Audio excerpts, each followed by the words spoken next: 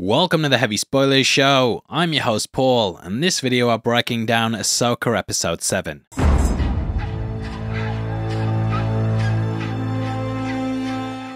The penultimate entry has just dropped, and throughout this video we're going to be going through the Easter eggs, hidden details and things you might have missed in it.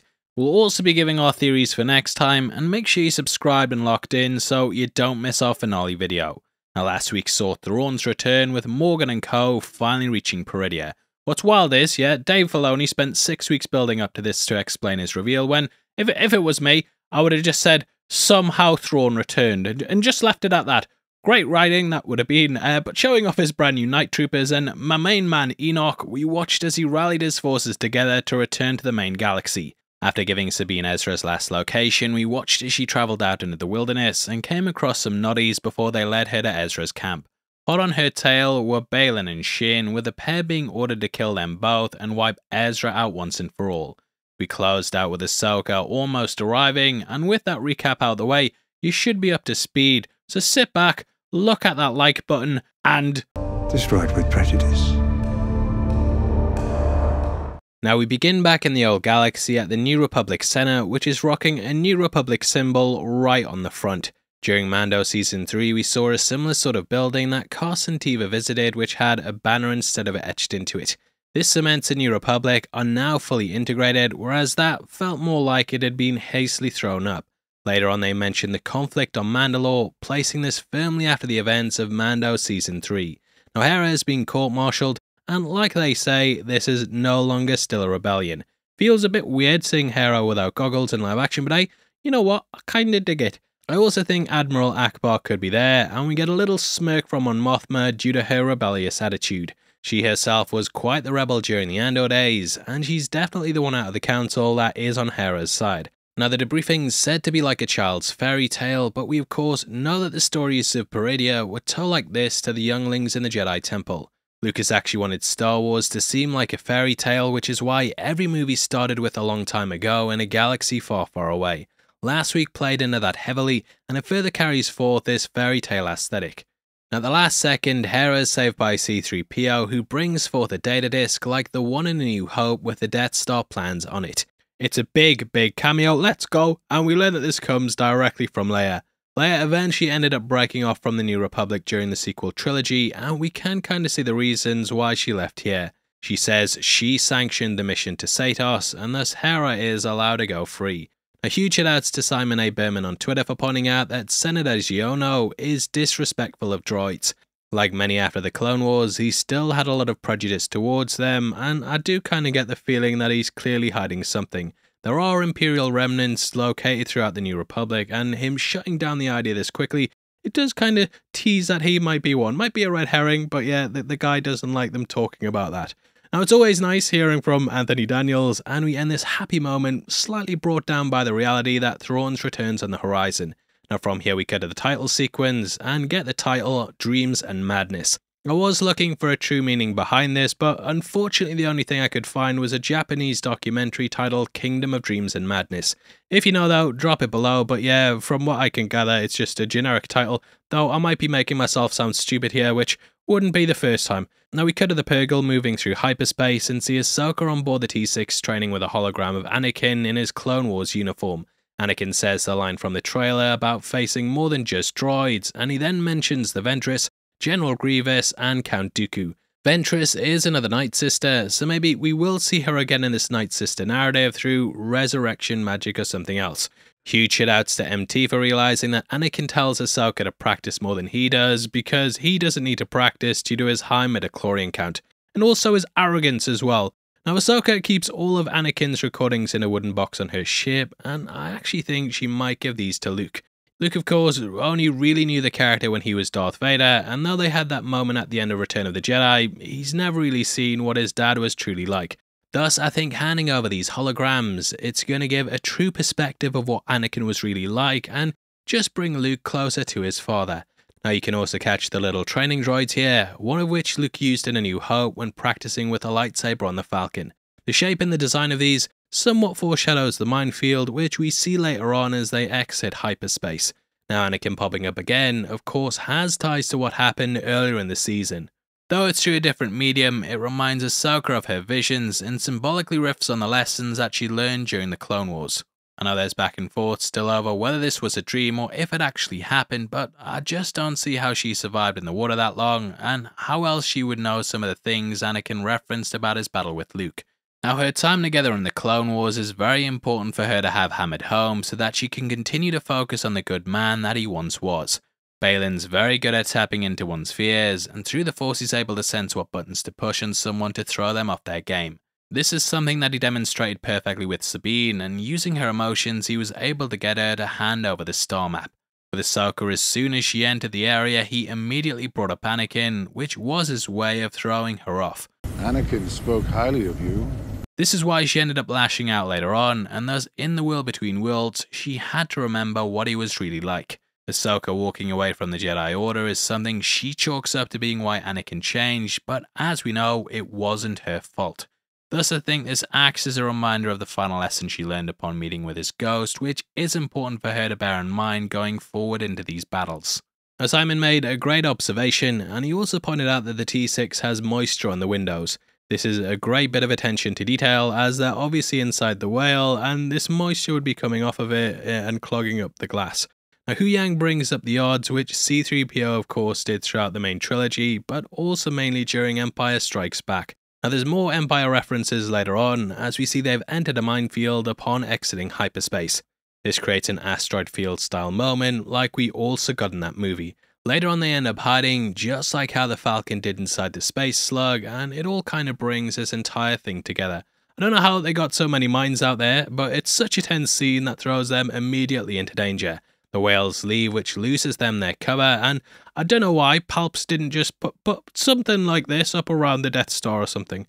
Now, multiple fighters show up, and Ahsoka flees into the graveyard rings that line the planet. Going back to the star map, we actually saw a ring of Purgle around the planet on Peridia, which this of course ends up representing. Now, this video is sponsored by AG1, the daily health habit that's filled with vitamins, minerals, and whole food sourced ingredients. So since having the twins, I've been a bit under the weather pretty much all the time because they keep going to nursery and bringing back lots of colds and viruses with them. My job's obviously very reliant on my voice, and if I've got a blocked nose or a sore throat, it can make the videos sound worse than they already do. So I've been looking for ways to boost my immune system with a simple supplement that I can take once a day. That's where AG1 comes in, and with just one scoop you get 75 vitamins and minerals that replenish your daily nutrients and leave you feeling better. I used to drink about 3 cups of coffee a day. Now I don't even bother drinking one because it helps me feel energized until I go to bed. My immune system was also looking worse than the Emperor after some white lightning, but since starting with AG1, I'm just able to focus on my work and feel a lot better. AG1 gives a comprehensive nutrition supplement that provides nutrients for body, brain, and gut health. In your welcome kit, you'll get an AG1 pouch, a refillable canister, AG vitamin D3 and K2, AG1 travel pack, shaker bottle, and a scoop as well. It's so simple to use, and it actually has like a subtle natural pineapple and vanilla flavour that I look forward to drinking every single morning. Highly recommend that you check it out. Yeah, just go to the link in the description, make yourself feel better throughout the day, and just more energized with this daily health habit. Head to my link in the description below to get a free 1-year supply of AG Vitamin D3 plus K2, plus 5 AG1 travel packs on your first purchase of AG1. That's a free 1-year supply of AG Vitamin D3 plus K2, plus 5 AG1 travel packs with your first purchase of AG1. Thank you again to AG1 for sponsoring this video, and thank you again for everything you've done for me. Now back on the planet, we see an establishing shot with 6 Night Sister statues.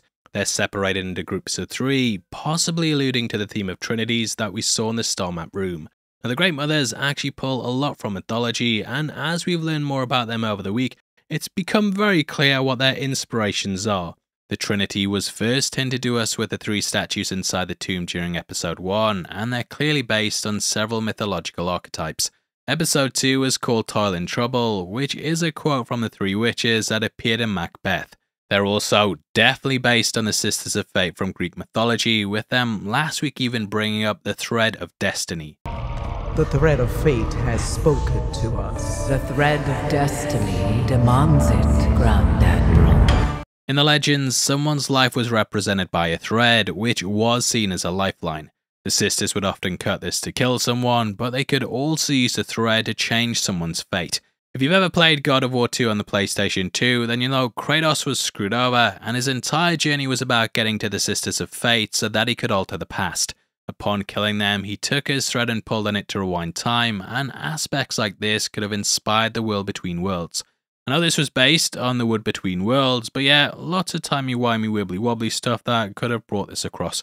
Now, the Sisters of Fate's names are Clotho, Actropor, and Lexis, which, guess what these three great mothers are also called as well.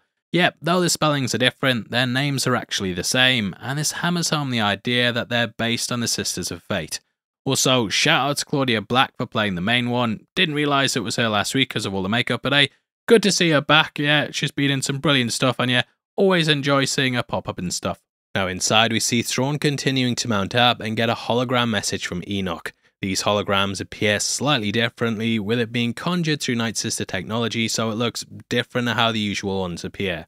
As Thrawn enters, we sort of see it forming from the ceiling, and though it whizzes by, it's such a cool visual. Now Enoch is somewhat becoming a stand-in for Rook, and it's possible they could take things in the same way that they did in the original Legends run, in that Thrawn was actually betrayed by his bodyguard Rook, who ended up stabbing him in the back whilst he commanded the Chimera. Not to be like, I think about the Roman Empire once a day, but I did think at the time that this was similar to several emperors who were betrayed by their bodyguards. Star Wars has heavy Roman Empire influences, and even the Praetorian Guards that we've encountered pull directly from the days of old. Those were known as the Emperor's bodyguards, but they were also notorious for betraying their bosses and assassinating them themselves. Now, I'm not sure if they'll go that way with Enoch or not, but his mask is clearly based on gladiatorial ones. The Night Troopers themselves could also be in line with the 9th Legion, which our editor Matt pointed out when we were working on our follow-up theory video. The 9th Legion was one of the most notorious Roman forces, but they completely disappeared off the records after 108 AD.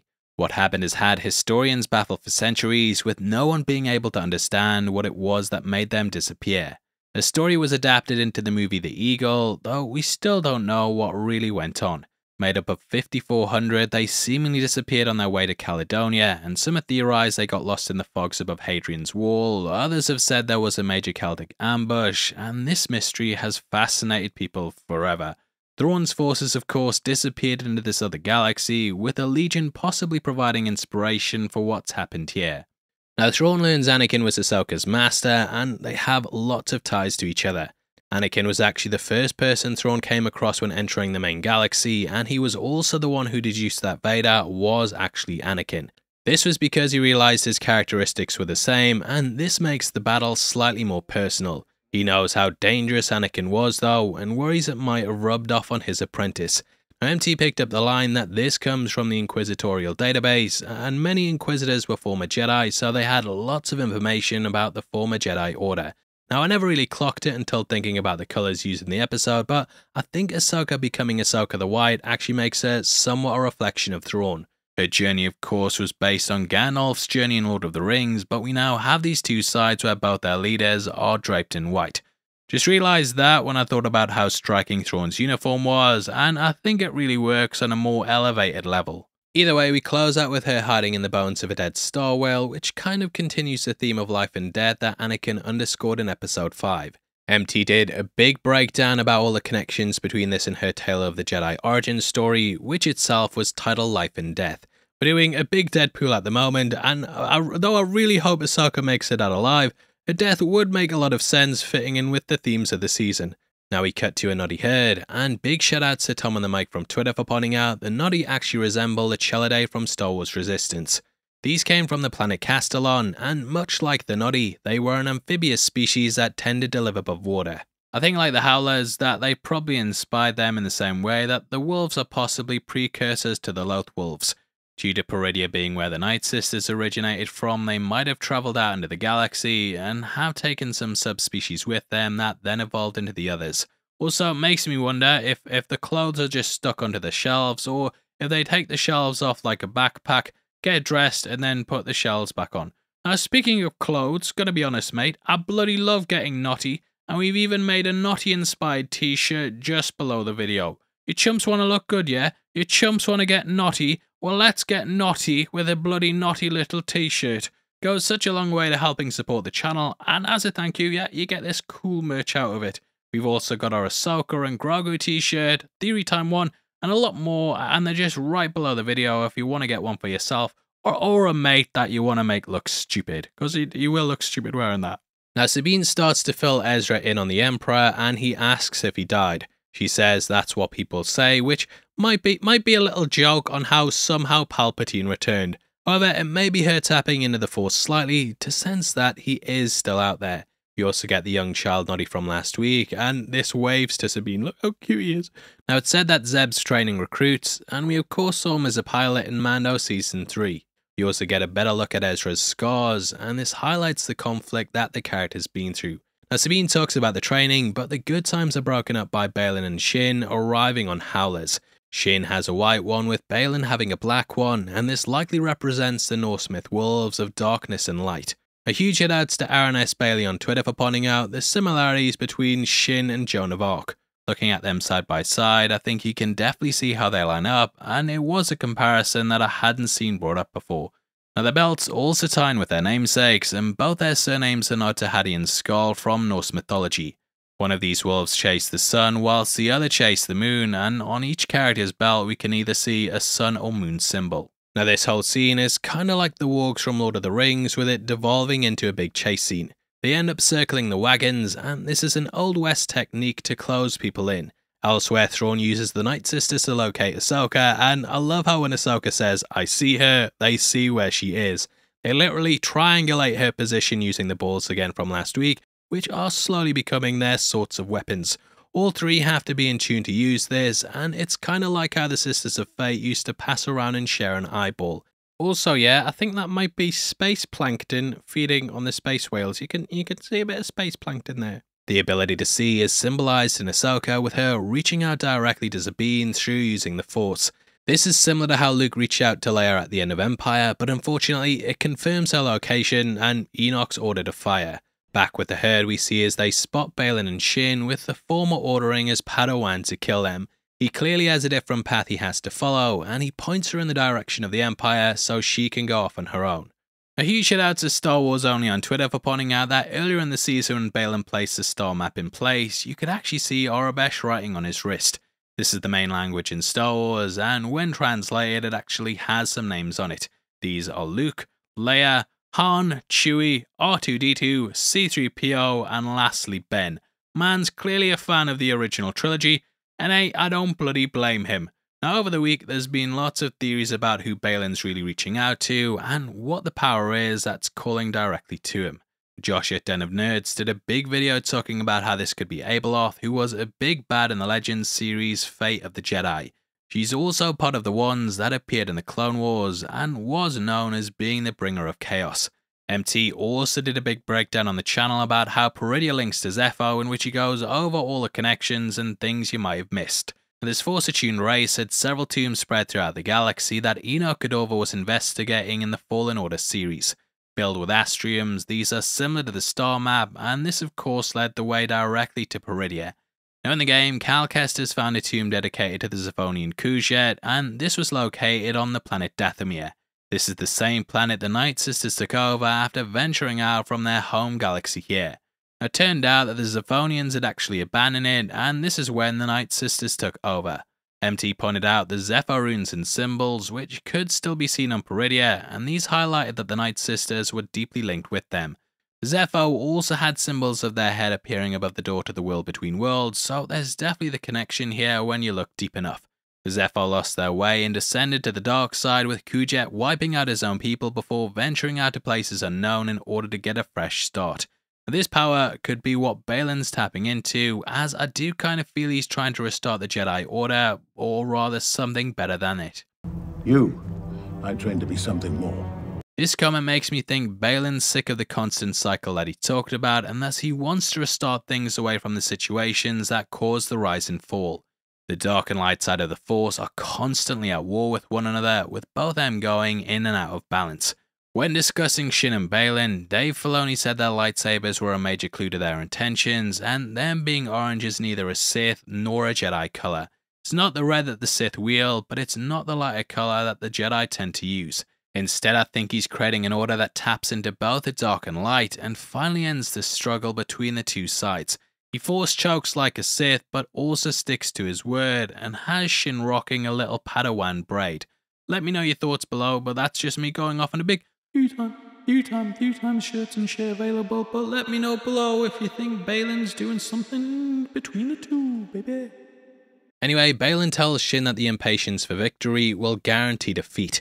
This sort of mirrors the lessons that Obi-Wan tried to teach Anakin, as his impatience led to the loss of his limbs. Now, the Howlers are sent in, and the chase really picks up with Sabine busting out her dual blasters. These are known as Westar 35s, with them possessing a rapid-fire burst mode. Always thought they might incorporate them into Ahsoka having two lightsabers, but either way, we have these two characters that like to do a dual wield. Also, I love how the naughty cars look like shells themselves, adding to the turtle/hermit crab design that they all carry. Now obviously there's a lot of similarities to the Ewoks, with the scene last week being based around when Leia met Wicket. The Ewoks had primitive weapons too, which we see the Noddy also using in the form of a slingshot. This primitive idea was something Return of the Jedi used thematically, and it gave the idea of how to conquer power. And I think they're in there to really show that you don't need technology, you need the will and the belief to take you through anything. And the fact that, you know, the Ewoks were able to defeat the Empire only using ropes and rocks, I think that said something about them as a race of creatures. Fighters coming in. Doesn't matter how much machinery you have. If the will of the people is strong, they will always win. You failed, Your Highness. I am a Jedi, like my father before me. Now Ezra has a slingshot in Rebels too, so who knows, this might even be his. Elsewhere we see as the night troopers load onto their ships, and these are called lats, which are capable of holding 15 troopers and a pilot. They do this completely silently, and just have something that seems slightly off about them. Now last week we talked about the rumours surrounding the stormtroopers, and this seems to have really taken off, with there being lots of theory videos about them being undead warriors. According to the reports, they were resurrected by the Night Sisters, which is something the witches were able to do in both Fallen Order and the Clone Wars. In those, they conjured green mists, which resurrected the dead from pods and caused them to reanimate and then attack the protagonists. I believe this is similar to what happened with Marek, and though Marek Fisto theories hit the internet, it seems like he was more just giving us the idea that the Night Sisters could do this. Looking at the timeline, he didn't appear until after Baylan and Shin rescued Morgan, and his armor showed wear and tear like the troopers have here. Now this makes me wonder if Ahsoka and the Magistrate's beef goes way back before Season 2 of The Mandalorian, as we had something similar during Tales of the Jedi. Ahsoka ended up fighting an Inquisitor on that, and upon killing them their masks deflated with some smoke coming out of it. This is a similar thing to what happened upon Marek's death, and he of course was also seemingly an Inquisitor. The Great Mothers likely brought all these troopers back from the dead and fixed their armor so that they could operate in combat. The Empire's biggest issue at the moment is that they don't really have an army, as their old ways haven't worked out as long-term plans. The clones provided one, but they ended up getting rid of them and instead leaned towards going with conscripted soldiers. This meant the loyal followers who'd fight without questioning orders were gone, and once the Republic took over again, the Empire was without an army. As we know, the First Order eventually comes to be formed, but at the moment the Imperials haven't got any legions. I can see why Thrawn would turn to this in order to quickly bump up the numbers, and we've even seen how Gideon's willing to turn to cloning again in order to achieve his goals. A huge shout out to Adat Shah for pointing out this could be building off the back of the Death Troopers, created by Joe Schreiber, as they do kind of align with that.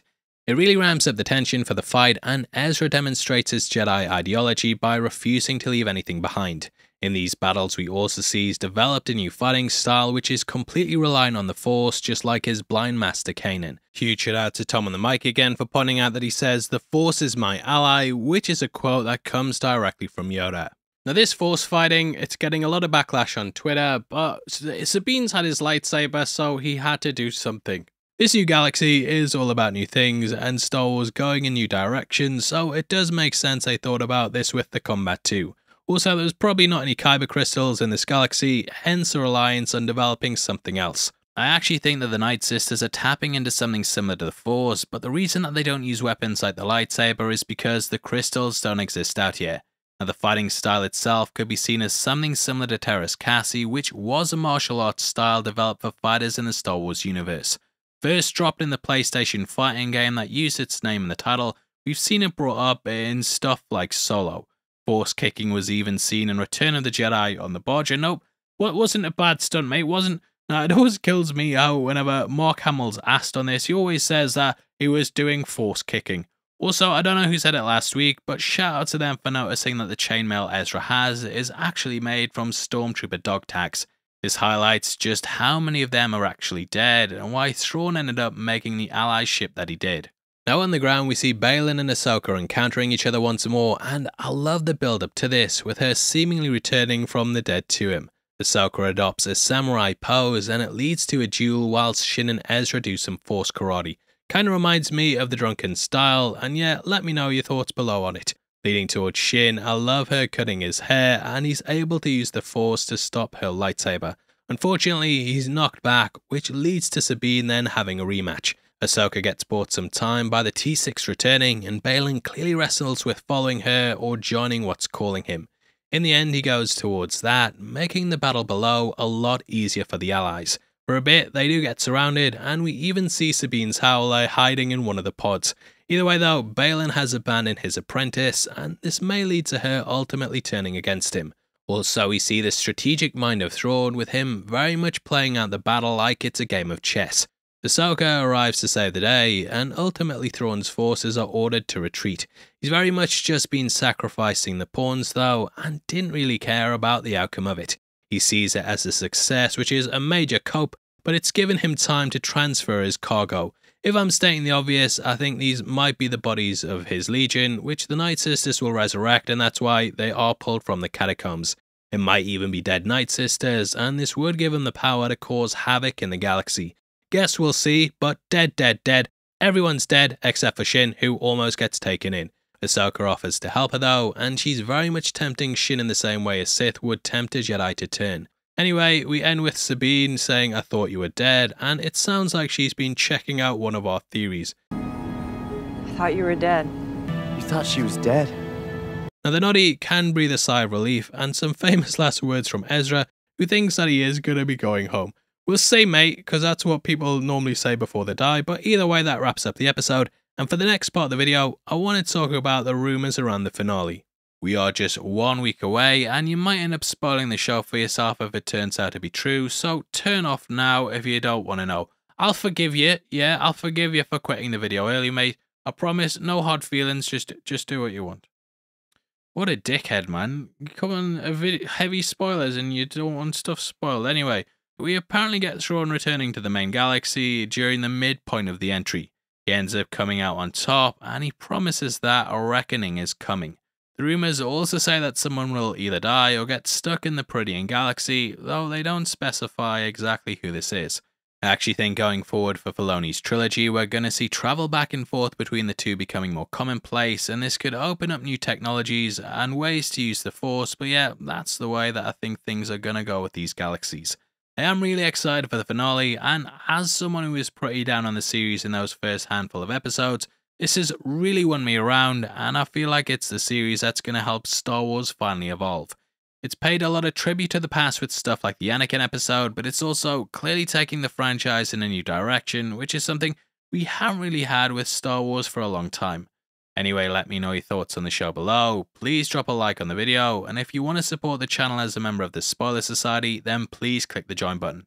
Get early access to videos every week. For example, we launched the Return of the Jedi 1-2 days early for members. So yeah, if you want to support the channel, get to see stuff early, just click the join button, and it's just 99 cents a month or 99 pence if you're in the UK. Now, if you want something else to watch, we've got that Return of the Jedi video on screen right now, so definitely head over there right after this. Either way, huge thank you for sitting through the video. I've been Paul, I'll see you next time. You take care of yourself, come back for the finale, please come back, and yeah, see you next week. Take care, peace.